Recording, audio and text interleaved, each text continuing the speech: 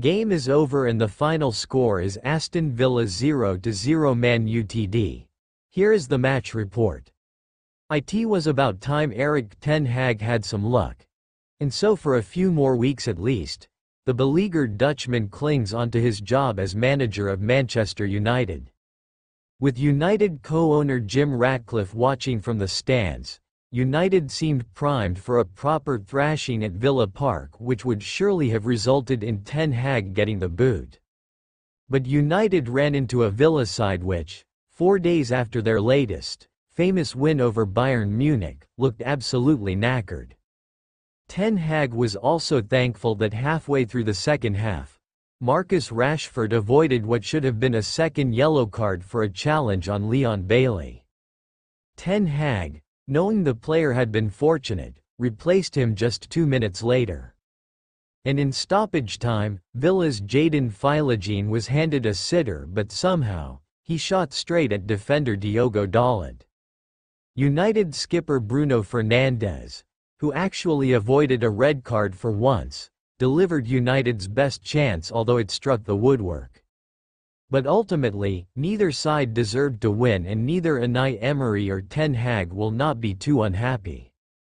While United also lacked a spark in the final third, at least they did hold firm and were more organized defensively than they were in the games against Spurs and Porto.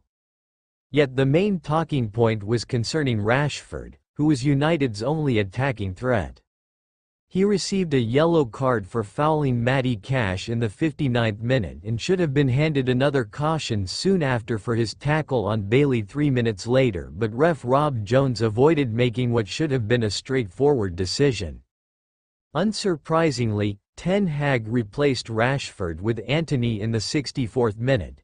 At the same time, Josh Zirkzee replaced Rasmus Højlund, who was isolated up front for most of the game. And on this occasion, John Duran, the hero of Villa's 1-0 midweek win over Bayern Munich, was unable to make a difference when replacing Leon Bailey.